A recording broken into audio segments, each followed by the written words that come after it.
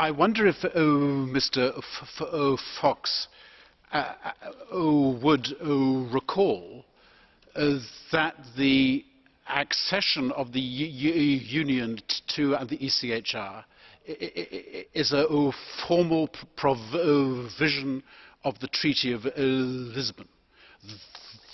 The clause does not permit any discretion in this issue. It says that the Union shall accede to the ECHR.